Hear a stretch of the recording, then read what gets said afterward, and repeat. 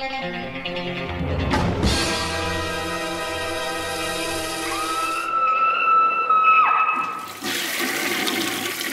guys, week 26 for you. I got 8 reviews, not that big of an update, and a few questions. So let me get right into this. This first one is Beyond the Seventh Door from Intervision. Sorry, I always do Intervision for some reason. Yeah, this is a weird one. This is one of those movies. This was made in late 80s, early 90s. It was popular only, it was kind of a cult movie, definitely a cult movie, because it played on Canadian television a lot. It never had a proper DVD or Blu-ray release, of course not, or VHS release. It's never really been released anywhere. So this is the first time it's ever been released. This is an oddball movie. Think Samurai Cop, think Halloween Night, think Dangerous Men, think The Room. This is one of these movies where it's an earnest foreign director from a different country that doesn't necessarily know the intricate ins and outs of, you know, how people act or interact with human beings. The lead actor is also, I believe, I want to say he's from Croatia. So he gives a super bizarre but earnest and kind of sometimes just cringy performance, but it's also genuine.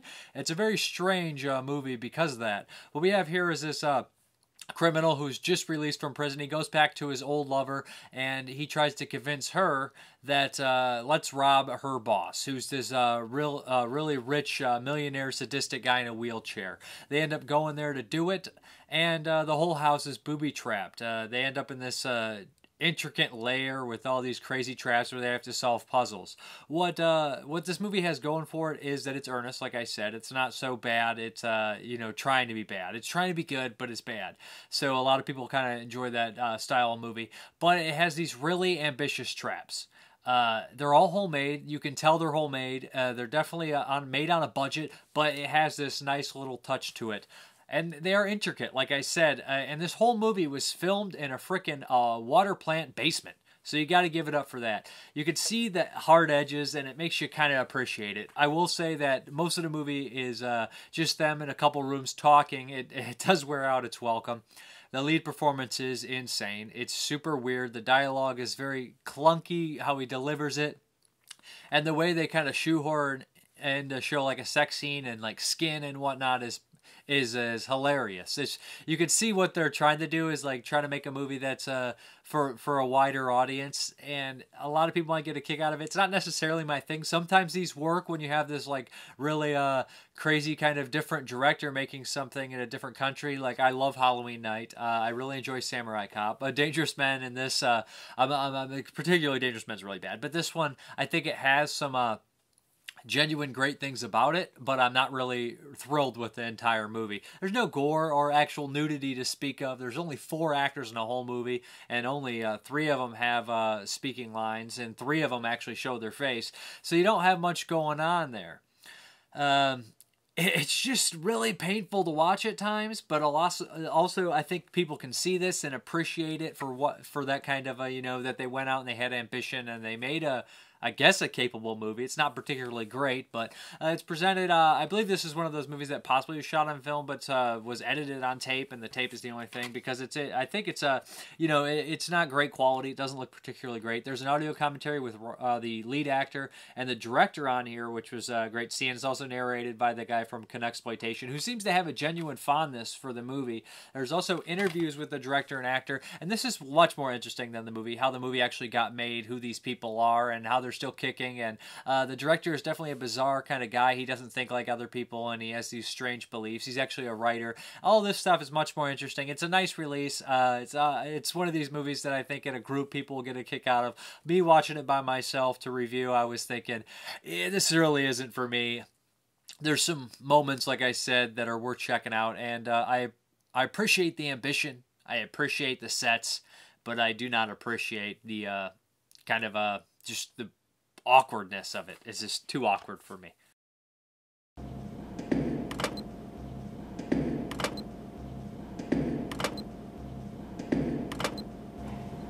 Welcome to my chambers of terror, whoever you are. But of course, I know what you are. You are a thief. A burglar who has trespassed on my property to steal my famous treasure. So go ahead, get it.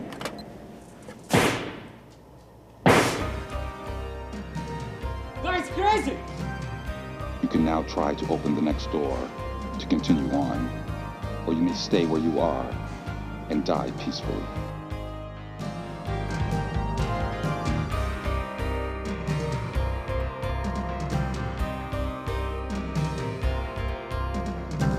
Screw you! Screw you! You heard that?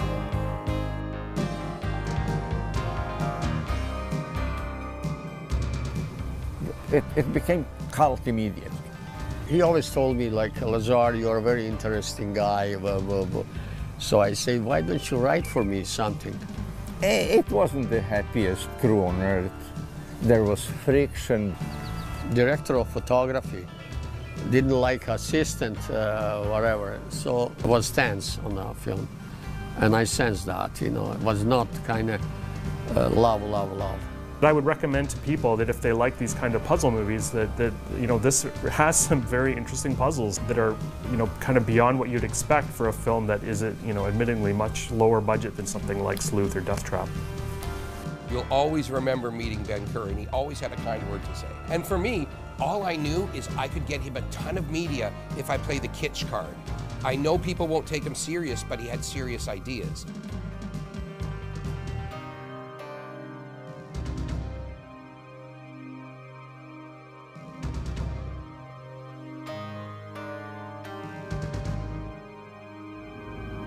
I don't like it.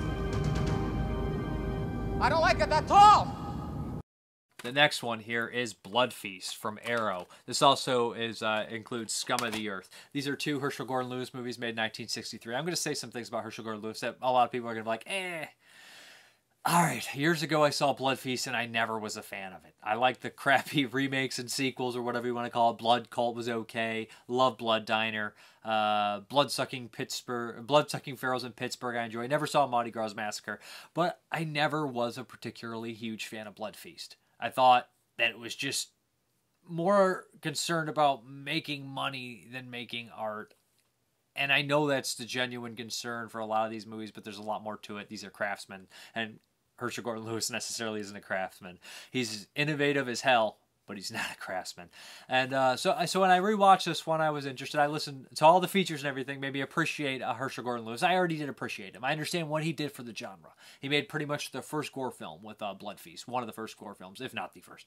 And he was always transgressive, but he never felt dangerous, if that makes sense. When you watch somebody like a Van Beber or even modern-day James Bell, they seem dangerous. Like, there's danger in the movies. And when I want my transgressive cinema that pushes envelopes, that changes the cinema landscape, I kind of want it to be dangerous. I don't know. That's just something I prefer. On here is a bunch of features with Herschell Gordon-Lewis, and I like the guy. I love listening to him talk about film and how film is made and how he cheaply got things done. But I think that this is almost like a case of that he's more concerned about getting the picture done and making money than actually making art, and I can see that, and it's just so cheap, and it's so poorly acted, and it's just ludicrous. The plot is ludicrous. It's just a poorly put together movie. It always has been, and that's part of the charm for a lot of people. For me, it's not particularly something I like. The gore is ridiculous. It's so tame by today's standards, but back then I imagine it was very graphic for people. They use real innards and things like that. You can spot some nudity here and there, but I don't think it was supposed to be intentional, you know, people in bathtubs. There's a lot of pretty girls in it. The acting's pretty horrendous for the most part. There's a lot of funny scenes, and just the way the camera is framed, like there'll be cuts right into the same dialogue. It doesn't cut away to anything. Just so cheap. So damn cheap.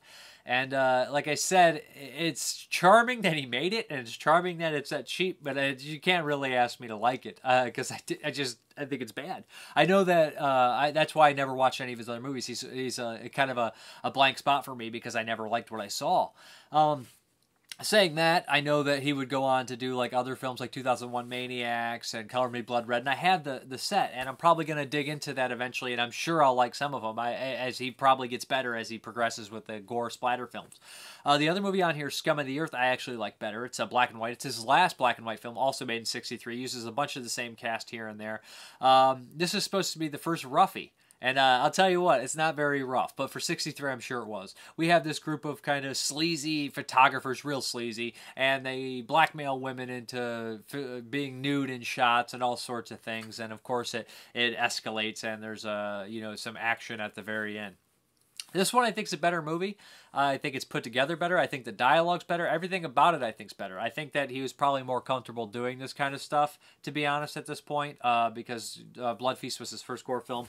He had already done these kind of nudie cutie things, or nudie cutie and all those kind of naked colonist movies, nude colonist movies.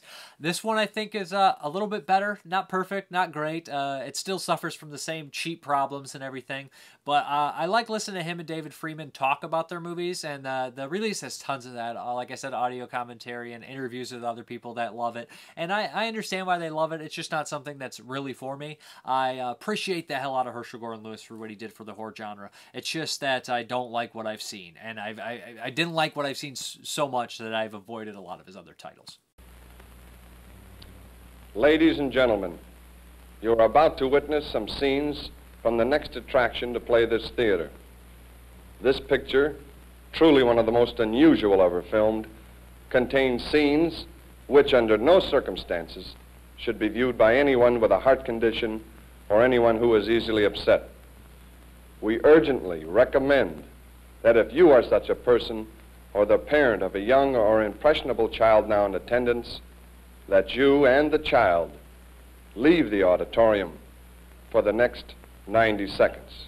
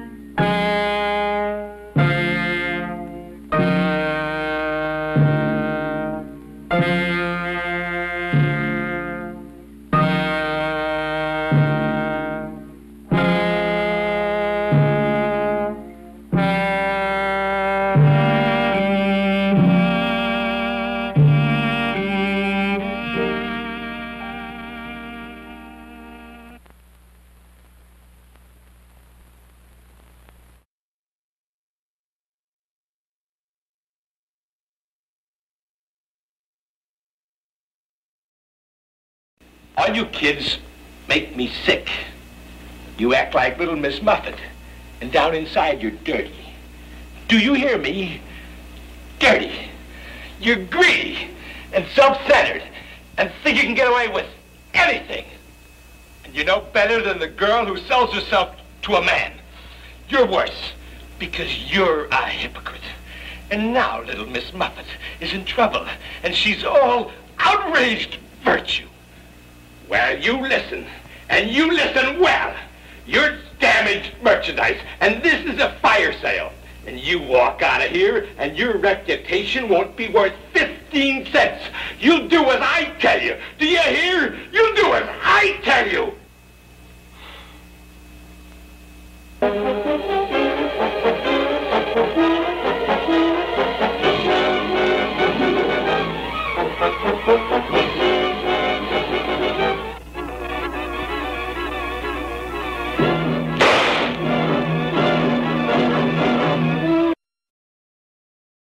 The next one here from Arrow. I'm gonna follow this bad Arrow movie up with a good Arrow. That's bad release. It's just not something I like. This is Shock Treatment by the creators of the Rocky Horror Picture Show. And any huge fan of this movie will get upset if you call it a sequel, because it's not a sequel, it's not a prequel, it's an equal. That's kind of I think one of the taglines for it. But Shock Treatment was made in 79, 80, released in 80. And it's a sequel to the Rocky Horror Picture Show. Again, I'm gonna say something that's probably controversial. I'm not the hugest fan of the Rocky Horror Picture Show. I think it's all right. I think it's cool. I think that it deserves its cult status, and I think it's important.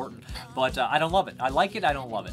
Shock Treatment, I love. I saw this one a long time ago, probably a few years ago. Not a long time ago, but I don't know, 5, 6 years ago. I watched it and I liked it. I was like, that was weird. I enjoyed it. So when I saw that Arrow's released, I was interested. And I also hear the soundtrack a bunch of times. The person I live with plays it all the time. So the songs get stuck in your head and you start to realize how freaking catchy and how smart they are. And that's one thing about Shock Treatment. It is a very intelligent movie. It's way ahead of its time. The sets are amazing. The acting is amazing. The singing is amazing. All the stuff they do in the movie is amazing. And you don't realize that, I don't think, the first time you see it. I think this is one of those movies that you want to rewatch. And on rewatch, I loved the hell out of it. I was really, really surprised. This is a really nice release too. It looks great. It sounds freaking great. It comes with the CD on here. Shock Treatment. How do I explain this? If anybody's familiar with the Rocky Horror Picture Show, it has the characters of Janet and Brad, and now they're not necessarily in the same situation. They go back to their hometown, or they're in their hometown, and they realize that this whole big TV network had taken over. Everything's a reality show. This is 1980, and everything's about consumerism. Everybody's brainwashed. Everybody wants to be popular. It's a movie about how easy it is to just kind of sell out when you get the chance to have fame or be popular. It's about brainwashing, and the dances in here and the songs are perfect from all of them. And they're so satirical. There's so much great satire in here. The father, who's supposed to be this masculine character, sings this song, "I'm a man," and it's just hilarious because it just shows all these things are supposed to be super manly, and it's just making fun of him at the same time, but he's also dead serious when he's doing it. Lots of good stuff like that. And the very end of the movie is fairly dark for what it is, although you'll see it in a zany kind of light, but it is dark, and it's ridiculous. But I love the songs. I listen to the soundtrack at work a couple times. Gets stuck in your head too. It's just a really great, well put together disc for a really underrated cult movie. I know that Rocky Horror's got this huge cult, and it probably deserves it. I don't see it. But I wish Shock Treatment had that same cult, because I think it deserves it. It has Riff Raff in here, Richard O'Brien, and the three of the bunch of the people from Rocky Horror. But instead of Susan Sarandon, it's Jessica Harper. And if anybody's seen Jessica Harper or heard her sing, within the first 30 seconds, if you're not madly in love with her, you're probably dead. I know, she's perfect. She's from Suspiria and Phantom of Paradise and The Victors. The guy who replaces Brad, I think does a tremendous job too. Great singing voice. Tim Curry's not in here. That kind of hurts the movie a little bit, but no Tim Curry and Meatloaf, and that's probably why a lot of people were disappointed. But I like the songs better. I think it's a great movie. I think it's zany. I think it's weird. I think it's highly memorable, and I think the lighting is great. And the idea that it's a reality show and all these people are getting brainwashed in 1980 is so ahead of its time. It resonates so much today. I think that Shock Treatment is a freaking masterpiece. I'm going to say it, But hey, check out the Arrow video.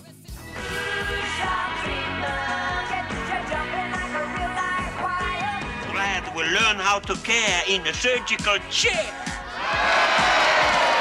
Bitching in the kitchen or crying in the bedroom all night. I'd just like to say that I hope you enjoy it. I hope that you like the music, most of all.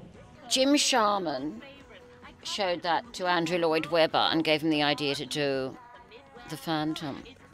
She's still gorgeous. Mm-hmm. And this is basically the transformation is going to happen in just a few moments when they say that we can make you into a superstar. She went to all the thrift shops to buy all the clothes for the audience. I have to tell you that when it comes to the music of Shock Treatment, I've listened to the music of Shock Treatment more than I listened to the music of Rocky Horror. What were you doing 8 years ago? The Rocky Horror Show. What's the Rocky Horror Show? What's the Rocky Horror Show? Who is that guy? And I've had a long conversation with Richard O'Brien about this, about how it started as a sequel to Rocky Horror, and it started... You can't believe anything he says. Okay, fine. And tolerance for the ethnic races. Trust me, I'm a doctor.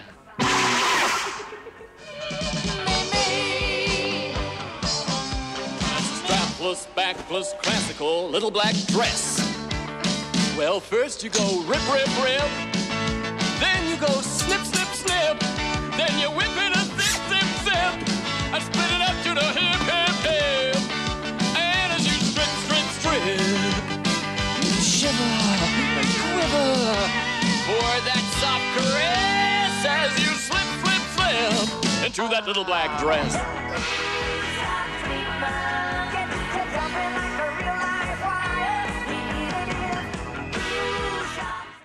The next one here is Cannibal Cop. Yeah, that's right, Donald Farmer's Cannibal Cop. I was interested in this because Donald Farmer's just independent director. He's been doing movies for like 20, 30 years. He did Vampire Cop, which I reviewed, Demon Queen, Scream Dream, Savage Vengeance. So, yeah, he makes these really low-budget, like, cheesy, full of, you know, a lot of technical error movies. This one had Ronnie, Jonah, and Jason Crow in it, who I love. They're really nice people. They're cool people. I know them. So I was interested in checking it out. Cannibal Cop follows the story of this crooked dickhead cop, Jason Crow, who gets bit by this zombie who was brought back by voodoo from someone he did wrong. It kind of sounds a lot like Zombie Cop. You know, those kind of movies, you know, anything that has cop in it at the end is usually pretty bad. But it sounds a lot like Zombie Cop or Vampire Cop, which is a previous movie he had. But Jason Crow deals with this cannibal curse by going around biting and eating people. He's not a good guy. This girl wants to show that there's this woman wants to show and break into the news industry and show that there's these crooked cops everywhere and, you know, show people that cops are bad, cops are no good, they beat up people, etc., etc. Ronnie Jonah plays this reporter, this kind of head reporter, and she's a hotshot. She doesn't want anything to do with her. Of course, they all kind of intermingle, and it's up to this voodoo priest to stop, who brought the Cannibal Cop on accident to stop him. It's a really goofy movie. The bite effects after the special effects are pretty good. There's some like makeup in here where they just throw green on the guy's face, and he's supposed to be a zombie. Almost all the stuff shot in the street, probably without. It's all guerrilla probably style. The sound issues are pretty bad. You hear. And I can understand, like, a first movie, you know, I had that problem with Slimy Little Bastards, but this is, like, Donald Farmer's, like, probably 30th movie, so I don't know if the sound issues go, you know, just on, you know, being lazy, or probably actually some real hard problems. I'm not sure what happened, but I know that I'm hearing that, so there's no ADR, there's no separate captured sound, and it sounds pretty rough. It is distracting. The acting, besides from the leads like Ronnie Jonah and Jason Crow and Megan Hunt, and a couple others do really well, and then the acting range of some of the side characters are just bad. And I mean, or it could just be the dialogue. It's a fairly ridiculous movie by premise and plot, so you can't take it too seriously, but it is a failure in a lot of ways, the sound, and it's just not great special effects. The story's not great. It's just not particularly something I enjoyed.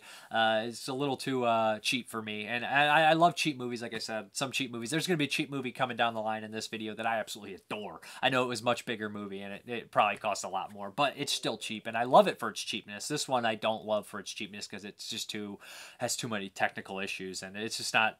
Its story and a lot of the other stuff don't overcome that to make it anything special. There's a retrospective on here, which is basically Farmer talking about all the movies he did. Farmer, again, has a endless knowledge of film. I mean, has a endless film knowledge. He talks about all the movies he did, so that's a nice refresher if you've seen a lot of his movies. Cannibal Hookers is one of them as well. And then there's a commentary on here. On the disc.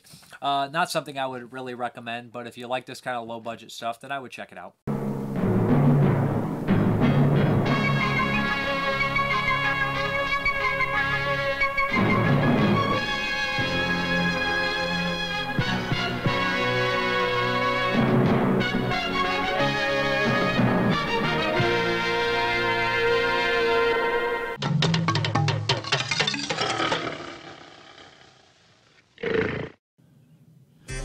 He's out there, and he's hungry. Real hungry. This might be our first Cannibal Cop. He's cleaning up the streets, one bite at a time. Don't get in his way, or you're on the menu.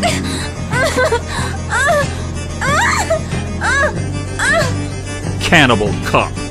He takes a bite out of crime. The next one here is Pa Negre. I think it's Pa Negre. This is actually by the director of In a Glass Cage, which is an infamous movie. It has a cult following. Cult Epics released it. It's a really disturbing movie. A lot of people put it on like super disturbing movie list, but it's an art film. And that's probably what gives it a little bit more weight than a lot of your average disturbing movies. And Pa Negre is that as well. It is definitely an art film. It's a coming-of-age story that follows this boy in post-war in kind of this third-world country. And it shows his father and mother. And they seem like good people at first. And then as the story goes on, all these complexities. There's this weird mythology in there about this character that's supposed to live in this cave. And there's a murder that takes place, and everybody blames that person. But it's such a strange movie. At first it starts off, like I said, with this kid having this idea of his parents, and by the end of the movie it's completely torn, it's completely different. And this huge complex criminal past happens that divulges a lot of characters for people who they aren't, or people who you didn't think they are, and who they actually are. There's this weird sexuality with it, with his cousin who loses his missing hand from a bomb going off near her house. So we have that aspect in here, and it's uncomfortable. That's probably why this movie's never been released in the States, to my knowledge. This is an import disc here. And there's this real awkward, like, it's not awkward. It feels real, but it feels very uncomfortable with his cousin, who, they're very young, and they have this weird sexual moment in the woods. And there's also this group of I want to say they're lepers, but they call them diseased, and they're kind of in this monastery. They don't ever say what they are, but I imagine it's leprosy, where one of them bathes nude, and the boy seems interested in watching the person bathe, and it's just weird sexuality that he has with this character. And there's like this a lot of homophobic characters in the movie, and it plays into it. It's like I said, it's really well made, it's really well acted, and it will punch you in the freaking stomach. A lot of the descriptions say it's about somebody who's, realizing the monster in themselves, and that's exactly what it is, realizing the world's not a perfect place. Like I said, coming of the age story, realizing that some things work differently and not as all as it seems. It has great locations. I love the time frame it takes place. It's a beautiful movie, but also really gut-wrenching and real and dramatic and intensely sad and disturbing in a lot of ways as well. I would really recommend checking it out, especially if you like In a Glass Cage. It is similar in a lot of ways. It does these things without like focusing on them like they're an extreme movie. It's just these things happen and they're horrific, or these things happen and they're uncomfortable, or these things happen and they're sexual, and they probably, with these characters, it shouldn't be happening, but it just happens, and it's a matter of fact kind of thing. There's a lot of politics in here as well, and the complexities of the situation are really well done. I'd really recommend that one. There's a lot of good relationships in this movie.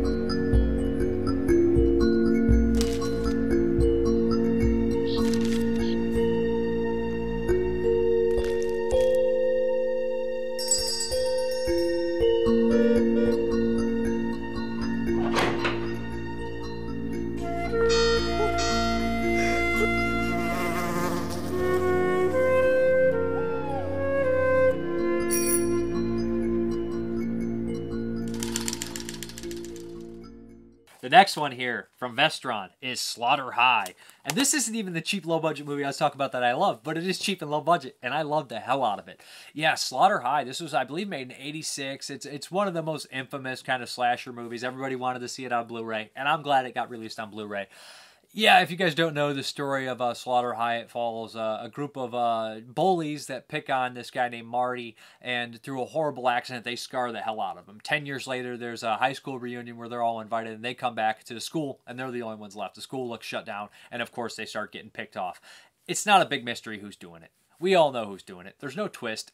And what happens is a bunch of goofy characters that are assholes getting killed by ridiculous ways, including acid beer, acid bath, what are some, motor, lots of great scenes. And this movie has a lot of great gore effects, a lot of good kills, but it's really goofy too, especially in the beginning, because all of them are way too old to be playing high schoolers, and they all play the same characters.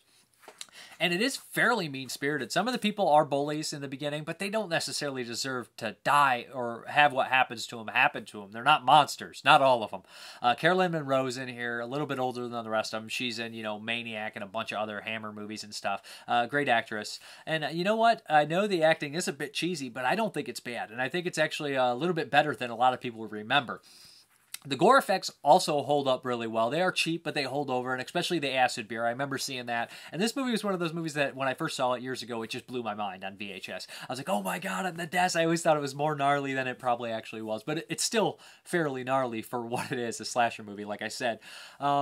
I love the hell out of it. The music in here is by Harry Manfredini, and I didn't even know that when I was rewatching it. And I was like, man, a lot of these cues sound just like Friday the frickin' 13th. And when I saw it, I was like, oh, he did the sound. They talk about in the commentary. He did the music. They talk about in the commentary. But it's one of my favorite slasher movies, only because the setup is so... it's so rewarding. I love revenge movies, and that's exactly what it is. Everybody knows that the guy who played Marty, the nerd who gets hurt in the beginning, killed himself shortly after the movie was complete, which is a tragedy. And a lot of people say, it's because the movie drove him at that. And they talk about that in the commentary. That's nonsense. There is a gratuitous male nude scene in the very beginning where the prank that they play on him, you see everything. And they give him a swirly, and they show him up, and butt crack and all is in there. That's just not something they would typically do. This is by British directors, British filmmakers who did this, 3 directors. All of them are included on the disc. 2 do a commentary, Michael Felsher. That's really great. They laugh about it, they reminisce, they make jokes about the whole movie. And there's another interview with the other guy on here. Caroline Munro is an interview. The disc is a really nice release. They do a lot of extras on here that were, I don't think, previously released before. I'm not sure what the Arrow DVD had. The transfer doesn't look great. A lot of the blacks look really rough, I think.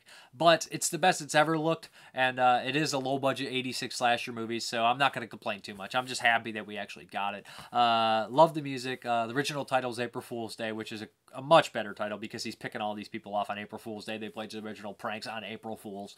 But love the hell out of it. I think the acting and the characters are better than a lot of the modern slashers now. They may be stereotypes, but they're not so overly for stereotypes today now. Everybody's got to be like, I'm the jock, and let you know they're the jock 67 times in a movie because it's funny. Not really. But yeah, love Slaughter High. I'd really check it out. If you guys like slasher movies and you haven't seen it, what are you doing? What are you doing with your lives except not wasting them like me? Go watch Slaughter High.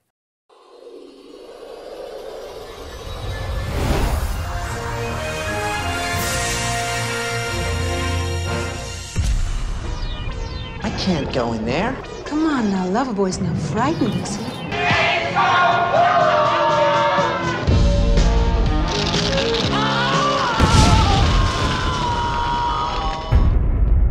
I'm sorry, Marty. We didn't mean to.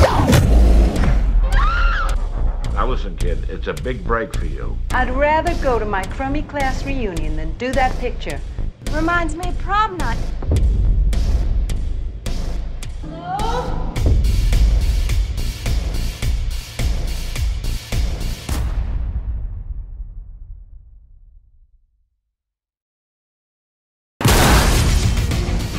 What are we gonna do, Frank?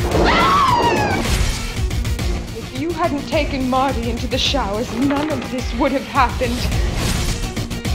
There's gotta be a way out.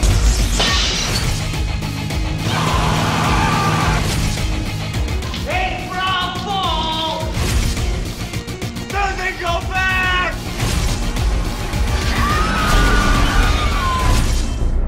trying to do? Kill us?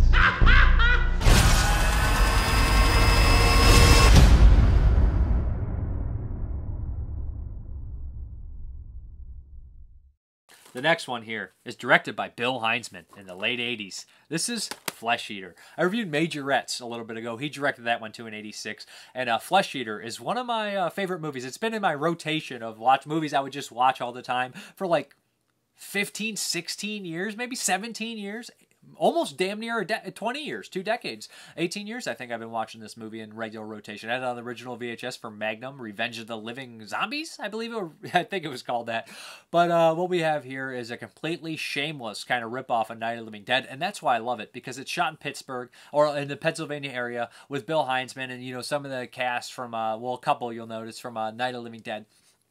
So I'm a sucker for that. It has that Pittsburgh feel, has that fall feel, has that just ridiculously fun, gory zombie movie thing going on. This farmer accidentally unleashes pure evil in Bill Heinzman, who's the original Graveyard Cemetery zombie. He's also the director of this movie, and he also pretty much plays the same character, but now he's a little bit stronger and more supernatural.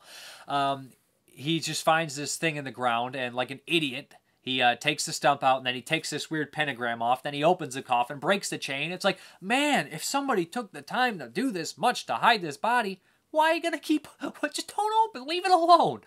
And, of course, he unleashes pure evil on Halloween night. And Bill Heinzman, the zombie creature, goes around and spreading the zombies. And all the zombies first attack all these kids, and the kids are running through. They go into town, Halloween parties. They start getting picked off. Rick Bullock is in this, too, from Gorgasm. Not the newer one. The older Gorgasm by Hugh Gallagher and Final Interview. He's in that as well. He pops up in here. Vince, the character from Vince from Night of the Living Dead, pops up in here again. The guy who accidentally shoots Ben at the end. Doing something similar. But yeah, the gore effects are insane. It is completely gratuitous and nudity as well. It's shameless in that as well. The gore effects are really fun, really great, and they're abundant. The zombies look, you know, in flannels. They look like a cross between Night and Dawn of the Dead. I love them. And like I said, there's gratuitous nudity in here, too, as well. Like, Heinzman attacks this girl who just got out of the shower, and at one point it looks like he cups her boob, which I was like, that's a little odd. Did you grab her boob? And then you realize he has to take the towel off, but it's kind of, it looks worse than it probably is. But it's a super fun movie. It's, like I said, shameless. Some of the acting ranges, some's bad, some's good. And it's mean as hell. Like, the people, I feel bad for the people when they die. And I don't typically say that. I feel bad for everybody that gets killed in here. There's this poor cop who gets killed, and he gets on the radio, and he's yelling at the dispatcher, and you just feel like, man, poor guy. And, you know what's funny, as hokey and cheesy as it is, I think the people act a little bit more natural than they would in a lot of other horror movies. My favorite scene in the movie, it's always been my favorite scene in the movie. Well, maybe not my favorite. Besides the cartoon animation of Bill Heinzman biting the screen, I love that. But there's this character, they're picking off the zombies in true Romero fashion, even though it's not Romero. And these group of hunters, and it's Halloween, the day after Halloween, and he goes in the house to clear this house out, and he looks over down at him. I've talked about this before. He looks down, sees a candy bar. You know what he does? He pockets the candy bar. He's probably been out all night hunting zombies, and he's hungry. But, yeah, it's just a movie I love. If you like gore, if you like gratuitous nudity, if you like Halloween fun, if you like a fall feeling, if you like Heinzman as the graveyard zombie running around biting people, that's all I can say. The music's great, too. I love it. The picture quality on the Blu-ray is not perfect. It's not as good as the Majorettes. I think they did a better job with that, but this is Shriek Show, older Blu-ray. But I love the movie. What can I say?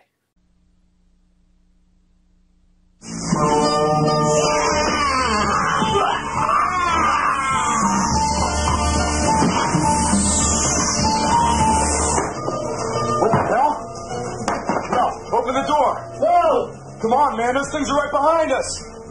It's too late! Go find someplace else to hide! Oh, you bastard!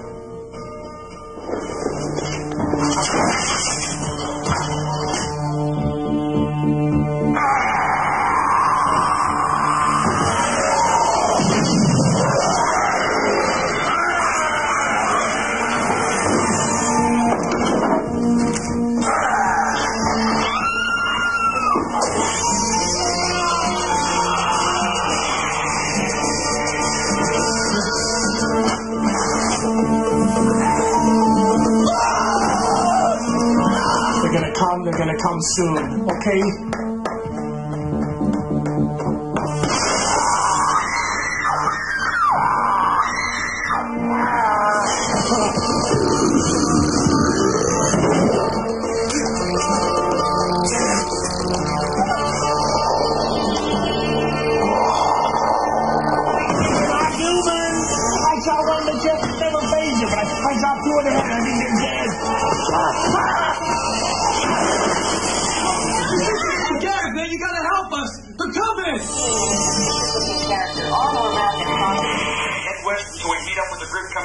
with Deputy Garrett. What are we looking for? Yeah, Sheriff. What are these things? They're dead things.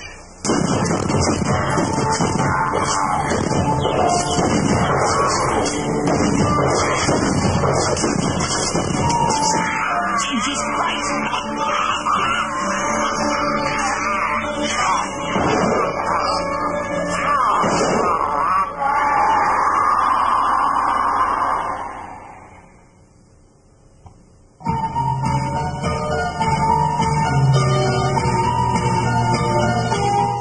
The last one is The Border. This is a German import. It says Jack Nicholson, Harvey Keitel, and Warren Oates. I just heard about this movie from 80s all over, and I was interested because, you know, Harvey Keitel, Jack Nicholson, Warren Oates. This might have been Warren Oates' last movie. But, yeah, we follow Jack Nicholson, who's a Border Patrol officer in California. His wife wants to move back to Texas with her sister and her husband. So they convince him to finally do it. Jack Nicholson hates his job. He's miserable at doing it, and he should be. If you see what he does, anybody would be. He goes to Texas, and he gets paid more. His wife starts spending a lot of money. His wife and her sister are both very materialistic, and that's why kind of Harvey Keitel and Jack Nicholson seemingly need money. Well, they need money. Of course, Harvey Keitel is crooked. And it's kind of hard. Like, the movie tries to set up, like, their materialism. I don't know what's going on up there. But their materialism is what, you know, sets these guys to become crooked. And that necessarily doesn't work in the movie. But Jack Nicholson gets thrown in this world of, you know, corrupt Border Patrol officers. And he starts kind of befriending this young girl who has this baby with her and her little brother. He starts feeling sorry for him. And he starts to dig deep into this murder. And he realizes that this ties back to the Border Patrol. And he has a line. The whole movie's about lines and about, you know, your soul and whatnot. And, you know, losing it and becoming like a certain kind of man, you know. The trailer does a really good job at that. It says the line you cross is the border, and the border and yourself and whatnot. I love how they set that up, and that's what happens here. There's moments of comedy with Jack Nicholson, especially during a dinner, kind of a backyard barbecue they have, where he grabs. There's a food fight that breaks out. He's burning these shish kebabs, and he throws the grill in the pool. That's great. I think Warren Oates is underutilized in here. And another thing about the movie is Roy Coder did the music, and it's perfect. The music's great in here, a lot of singing, and that it ties directly into the movie. The girl that Jack Nicholson wants to help has a really sympathetic thing going on with her. So many bad things happen to her you're rooting for. And the bad guys in the movie you absolutely hate. A couple of them you want to kill yourself. And when people die in this movie, they don't just do a typical shoot. It's almost like they go to these elaborate extremities to kill people. And a couple of them I said, oh my God, I can't believe that just happened in this movie. It doesn't feel like it should be in this movie. There's two of them in particular.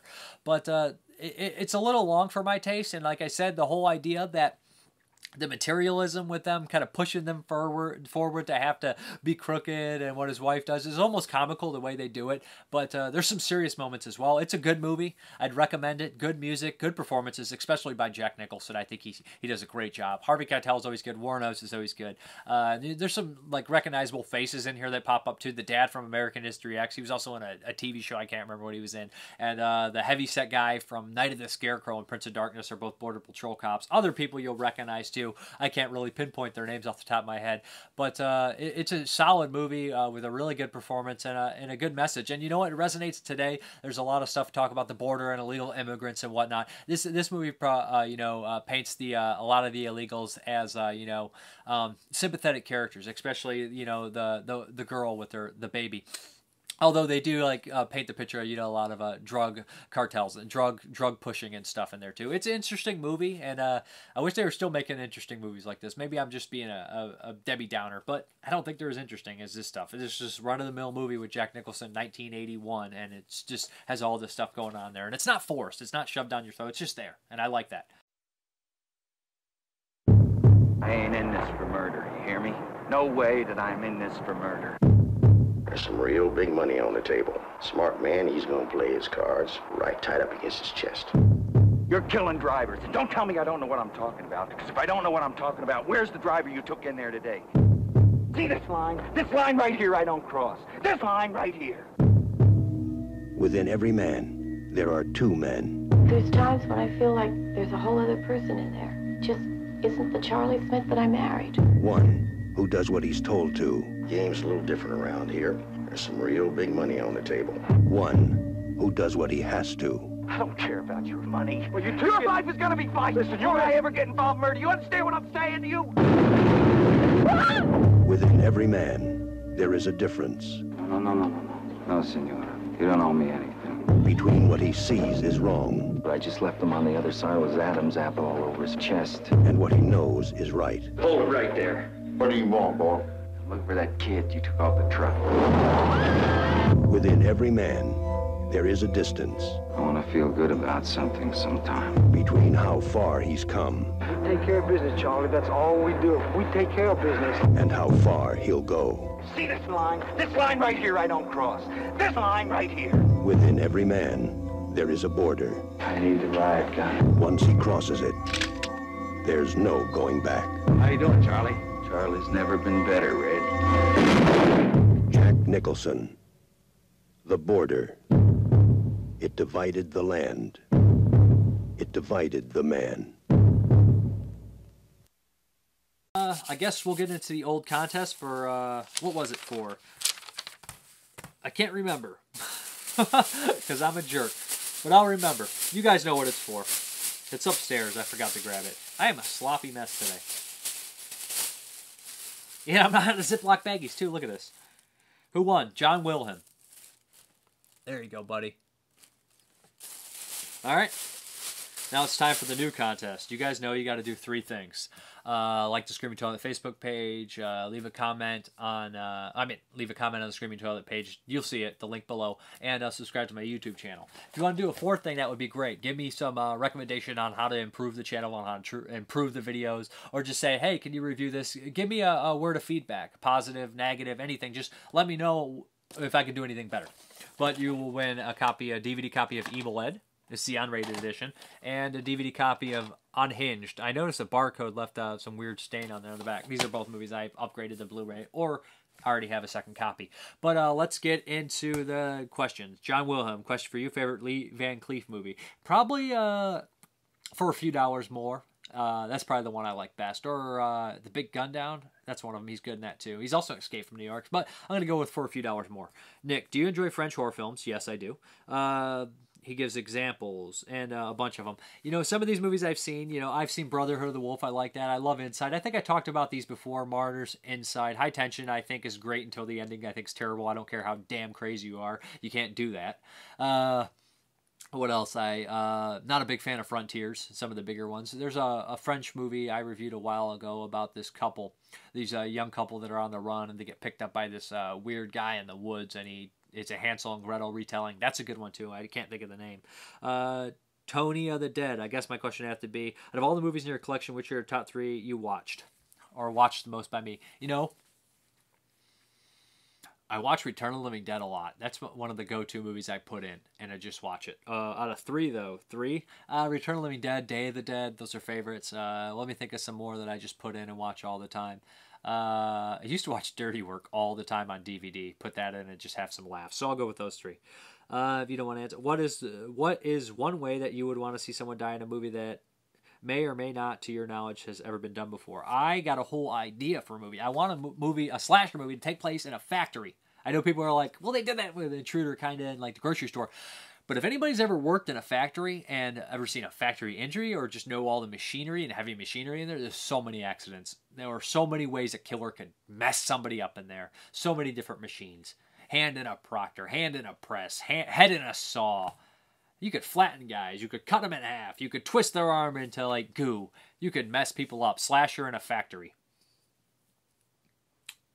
Matthew L. Bushwell, my question for you is, if you could get a good sequel to any horror movie that doesn't already have sequels, what would it be? He would choose It Follows an Event Horizon. Those are cool ideas. I would go with Neon Maniacs because, it's not particularly great. And I think I love it, so I want to see more of it. I don't think that there would be this huge outrage. I think there'd be confusion. I don't know if you'd ever get the money for it, but I'd love to see a sequel because that movie set up all these different monsters and army of slashers, like kind of setting up that this is the reason for slashers all over the place. Maybe a precursor to Cabin in the Woods, but I don't know. I'm just kidding about that. But Neon Maniacs is one I'd like to see. Christopher Dellier, favorite Asian horror film? Favorite Asian horror film? Asian. It's going to have to be one of the Korean or Cat 3 titles. I don't know if Cat 3 count, like Untold Story and Ebola Syndrome. Those are not necessarily horror movies. They're more like crime movies, but they're so twisted. A lot of people throw them in the horror category. Let's go with something... let's just go with I Am Hero, Train to Busan, or ones that are stuck in my head. But Battle Royale, if it counts. It's not. I don't know if it's horror, but it's Battle Royale if I got to count that. I think that's all the questions. I will get into the update. Not much here to go on. I actually have 3 bootlegs, and I'm not proud of one of the bootlegs. I will admit, I tried to order this. My PayPal froze, and it would not go through. So if it is ever put out again anywhere, I will buy it. It's a bootleg of the Cabal cut. I didn't bootleg it myself, but I had to buy it. And I did watch it. I enjoyed it. And if it ever gets released, I'm buying it again. If they put it back up, it's just that something. My PayPal froze, and I had to see it. I just had to, and I didn't want to download it, or I didn't want to download it myself. But it's the point where if ever released again, I'm buying it. But I enjoyed it. I'd like to get in depth. I have the director's cut. I have the big chunks that I bought that movie so many freaking times. I still feel bad about that, but I had to have it, and I enjoyed it. And I got a couple bootlegs made. If these are ever released on Blu-ray, I'm buying them. I already have them on DVDs, but I got a Brainscan, which I'm excited to see in HD, which I enjoy that movie, and Body Parts, which I've never seen at all with Jeff Fahey. It's pretty cool. And I got a double feature of Bonnie's Kids and Centerfold Girls. It was on sale from Dark Sky, or is this Gorgon? It's Gorgon. Yeah, but I see Centerfold Girls. I remember it being fairly decent. But yeah, that's all I got. Not too much on the update, but I appreciate you guys watching. And as always, thanks for everything, and have a good one.